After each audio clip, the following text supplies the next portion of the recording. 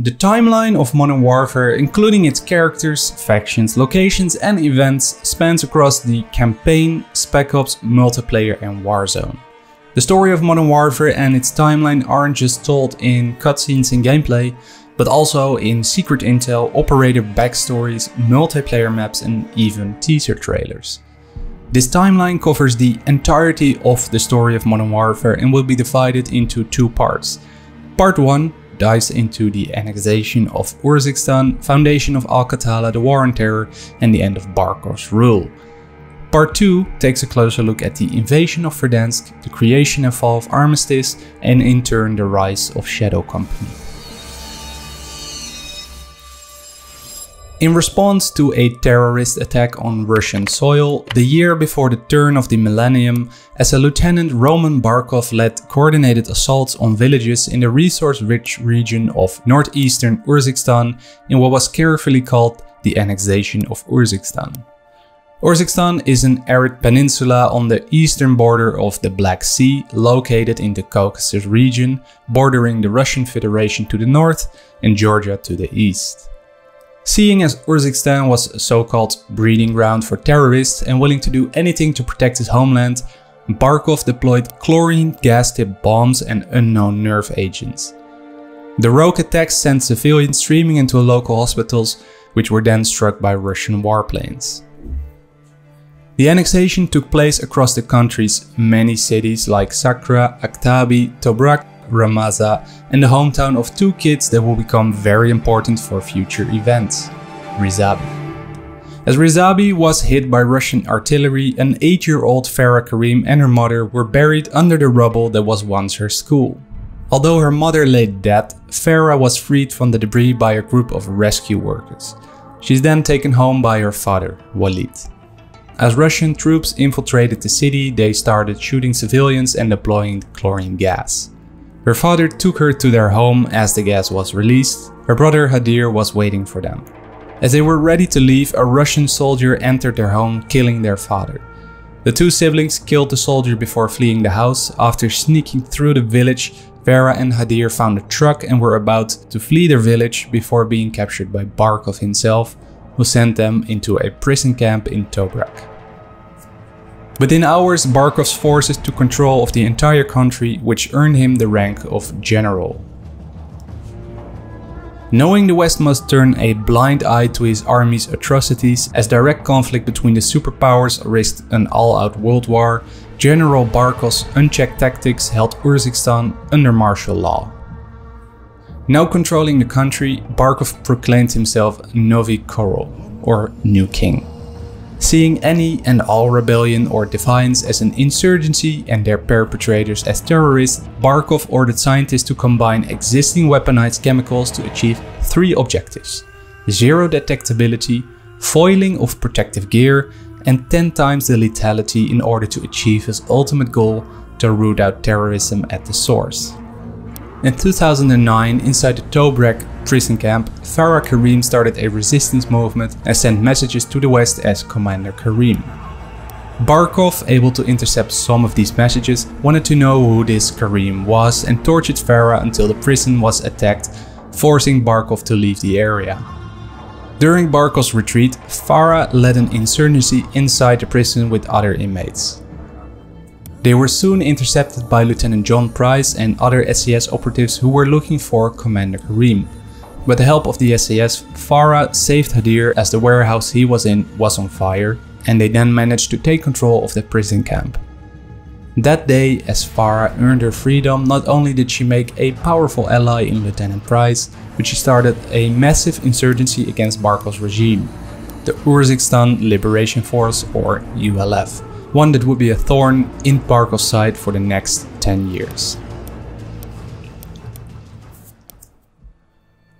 4 years passed since the creation of the ULF, and Omar Suleiman, a freedom fighter and hero in the eyes of the West, split from the resistance movement, pursuing independence via the use of terrorism. He believed the current ULF tactics were ineffective and would set up cells across Africa, Europe and Middle East that accumulated large numbers of soldiers that became known as the Killers, or Al-Qatala. With this power, Suleiman, under his new moniker of the Wolf, directed the AQ network to use terrorist tactics with the collective goal of causing major world powers to collapse into an untenable war, subsequently destroying the global economy. AQ tactics are unconventional and do not distinguish between civilian and military targets. AQ soldiers are ruthless and do not offer or accept surrender with those who do. Being mercilessly slaughtered or brutally executed, they have also been shown to use guerrilla warfare to a large extent, as well such as the use of IED booby traps, the ambush of enemy patrols, and perhaps most notably, an underground tunnel network. The following years would see a back and forth movement of operations in the war on terror. These years would also see the creation of the Coalition and Allegiance. The Coalition is a multinational alliance that consists of Western forces from the United Kingdom, United States, Australia, Canada, and several European countries. The Allegiance is an alliance of the remnants of Russian and Middle Eastern forces, foreign mercenaries, rogue NATO soldiers, and the Urzikstan Special Service Group. Although there wasn't an outright war, these alliances were clearly on opposite sides, leading to a lot of tension between the world's superpowers. The first incident occurred on October 4, 2019. The Allegiance Special Infantry callsign Kurgan infiltrates, secures and captures a known AQ stronghold and the Azir cave complex near the Al-Asad village in Urzikstan. Operation Empty House, as it was called, quickly took a turn for the worse as Kurgan 1 encountered a crashed Coalition UAV. A Coalition Quick Reaction Force, or QRF, callsign Lighthouse 2, is dispatched to clear the village of AQ fighters, secure the crash site and recover the UAV black box. As both after-action reports claim the opposite side was the first to fire shots, it's unclear how the incident went down exactly, but it resulted in casualties on both sides. It was one of the first events that would lead to the eventual breaking of the armistice, and in the short term that will create a lot of tension between the West and Russia. Only 20 days later, on the 24th of October, the CIA launched an operation in Verdansk, Stovia, where Alex, a CIA operations officer, and a small team of marine raiders were sent in to locate the latest shipment of Barkov's chlorine gas at a depot before it would be shipped to Urzikstan. After infiltrating the depot and locating the gas, Alex and the marine raiders commandeered and escorted the gas out, but were ambushed by AQ forces. With Spetsnaz soldiers dead and the gas stolen by AQ, this operation was close to turning into an international incident. In the years before, AQ wasn't just a rebellious group of resistance fighters opposing Barkov's rule in Urzikstan like the ULF. AQ made not only the Russian forces their enemy, but also the Western forces and the ULF. On October 25th, not even 24 hours after the failed CIA operation in Verdansk, Kyle Gast Garrick was working with CTSFO tracking down an AQ terrorist cell in London. Coming across a suspicious white van, Garrick and the CTSFO made an attempt to stop the AQ cell from launching their assault, but were too late. The van drove into a crowded Piccadilly circus, detonating and resulting in dozens of civilian deaths. Garrick, the CTSFO and local police forces then cleaned up the remaining AQ forces, but it was still a disaster. Roughly 48 hours after the CIA's failed operation, Price arranged a meeting between Alex and Farah in Rizabi. In an attempt to trace the stolen gas, Alex requests Farah's help. However, before she was willing to help him, Alex needed to help her first. Under command of Farah, Alex disguised himself as a local to remain undetected in Ramazah and planted explosives on helicopters from Russian commanders that were in town that day.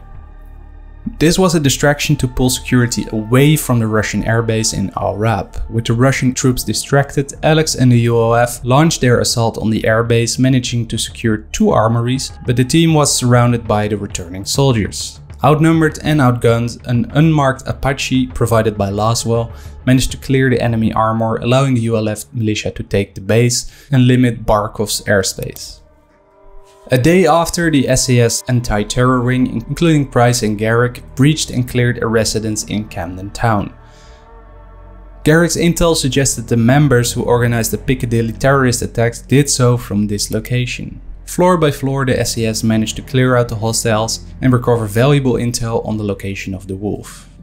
The unrest caused by Barkov's regime allowed AQ to occupy the former presidential palace of Urzikstan, the Anaya Palace. On the 28th of October, the Coalition and Allegiance launched Operation Doorkick and Sanctum respectively in order to infiltrate, clear and secure the palace for their control.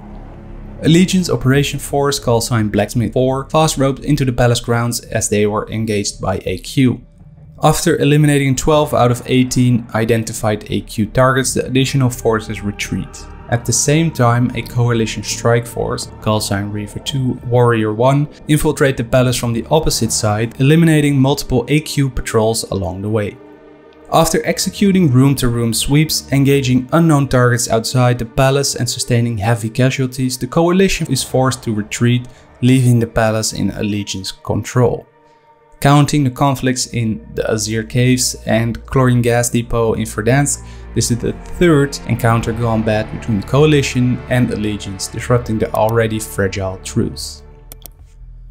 At the same time, with the intel retrieved from the townhouse in Camden Town, Alex and the Demon Dogs under command of Lieutenant Marcus Griggs were tasked with capturing and extracting the wolf from the Ramaza hospital. After fighting through the city and the hospital, Alex and Demon Dogs managed to successfully take the wolf into custody. Alex, Farah and Hadir would extract him to the US Embassy, the primary landing zone for extractions. However, as night fell, AQ insurgents under leadership of Jamal the Butcher Rahar, the Wolf's number 2, gathered around the embassy, while Alex, Farah and Hadir were waiting for extraction. Price and Garrick, in an attempt to provide extraction on the roof of the embassy, were shot down and barely managed to make it out alive. Roughed up but alive, the duo made their way through the embassy and reunited with the soldiers in the safe room in the basement. Escaping through the back door to the ambassador's compound, the team took up defensive positions, eliminating substantial AQ numbers. However, eventually AQ managed to overwhelm and breach the compound and in turn secure the wolf. The following day, the teams split up. Price and Garrick would go door to door searching for AQ terrorist cells that could be hiding the wolf. Alex, Farah and Hadir would ambush the wolf if he would try to escape via the only way out of town, the Highway of Death, located near Daras, Urzikstan. After repelling several AQ convoys, the trio and ULF were under attack by Russian troops until Hadir revealed his plan and launched a car bomb with Barkov's chlorine gas, eliminating the Russian troops and knocking out Alex and Farah. When woken up by Price and Garrick, Hadir was long gone. Intel suggested Hadir was recovered by AQ in the foothills and extracted to the wolf's compound in Takari, Urzikstan.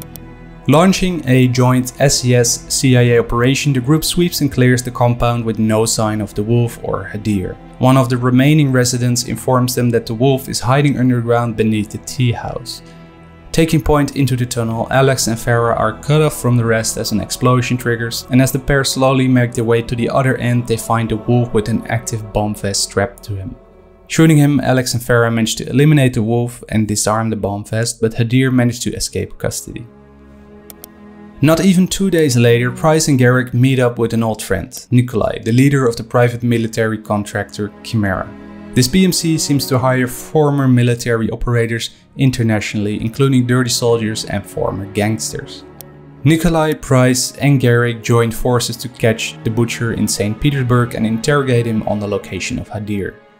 After pursuing him through the streets of St. Petersburg, the trio managed to capture him and extract him to their safe house. Here, Yegor Novak, a mercenary and professional fixer that turned to Chimera after refusing to deal with Zakayev arms, takes on the interrogation of the Butcher. After a brutal interrogation, including threatening the Butcher's wife and son, Price and Garrick managed to locate the chlorine gas to Karetka Theater and track down Hadir's location too. The day after escaping the wolf's den, Hadir plans to eliminate Barkov once and for all. Using the wolf's AQ fighters, they swarm Barkov's residence in Barsi, Moldova. Price and Garrick sneak through the buildings, rescuing and questioning hostages taken by AQ to locate Hadir. Tracking down Hadir to Barkov's office, Price and Garrick managed to detain him, but were forced to escape the compound as Barkov's forces started attacking them. Managing to escape into a tunnel, Hadir was about to be extracted by the SES until Laswell showed up, demanding to take Hadir and turning him into Russian custody to avoid a proxy war between Russia and the West. With the intel gathered from Barkov's residence, Price and Garrick, with the support of Alex, Farah and the ULF, and an unmarked US APC and UAV drone, planned to launch an operation to destroy Barkov's chemical production factory. Although hesitant at first, as Farah doesn't want to cross borders, Price convinces her that there are no ties to the West and the Russians will blame the attack on the terrorists. With the plan set, the force attacks the factory and is opposed with heavy resistance from Barkov's army. Step by step they manage to take out the soldiers and plant the explosives on the furnace and pipelines. However, as Alex and Farah's detonator is malfunctioning, one of them would have to sacrifice themselves in order to complete the operation. Finally, believing in what he was fighting for, Alex sacrifices himself, or so it seemed. In the meantime, Farah snuck aboard Barkov's helicopter, which was flying above the factory. As Barkov, in his frustration, was requesting a communication line to Moscow, Farah stabs him until he's unable to get up. Showing no remorse for his atrocities, he tells her that what he did was to prevent terrorists from harming Russia. His not so famous last words.